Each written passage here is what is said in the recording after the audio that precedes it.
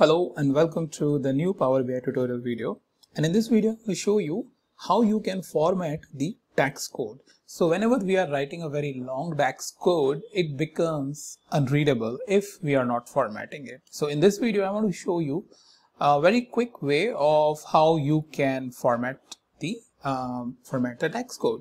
So with that, just before I show you, quick information that this sheet which you are showing here, where I am keeping a record of my all Power BI tutorial videos with that title and with the link, so that you can come over here and search any of the tutorial based on your need and jump to the tutorial based on the link that is present in column B. And this live Google Sheet link is present in the description, so you can access it easily. Also,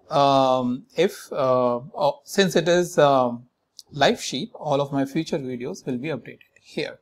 So whenever you have a need to find any particular video, or you want to create your own learning plan based on my videos, you can create it using this sheet, or you can keep it as a bookmark. So whenever you need any specific solution, and you can search here for those tutorials.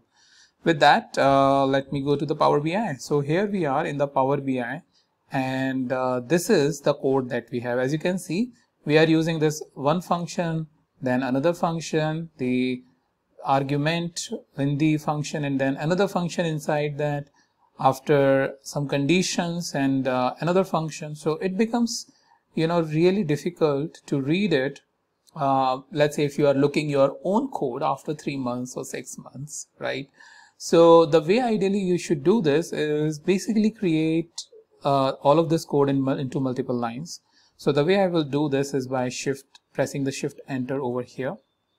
Then I will just keep the orders, but I keep the second argument over here. And then I will keep the ampersand, and I will keep the third argument over here. And then I will just close the filter here, then this one here, and I will just press the tab.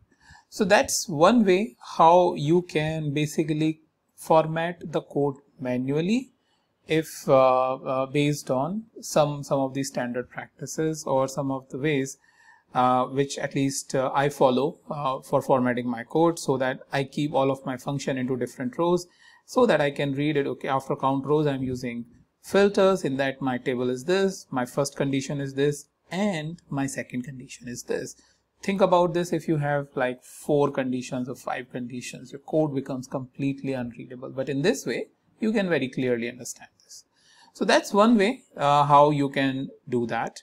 But if I just put it in a original condition, where we had this everything in the one line.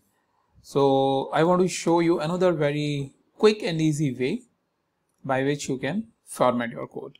So suppose this is your code, you copy this entirely, come over here, and here type this website DAX formatter. If you see over here, daxformatter.com. So over here, this DAX formatter is the website which is from the SQL BI, another very technical and advanced block for the Power BI. So you can come over here. As you can see, I just clicked it and I paste my code over here, and I click format. So once I click the format, my DAX code is now formatted as per the DAX standards, right? So what they have done is, down there, if you see, you have these creators of this website, where you can get some intro of DAX formatter if you want to go a little bit more in advance, more in depth. But all in all, what you can do is copy your code, come here and click it. Simply after that, you can copy this, right? Or copy HTML, save as docx, so on and so forth. And you come here in the Power BI and you can paste it, right?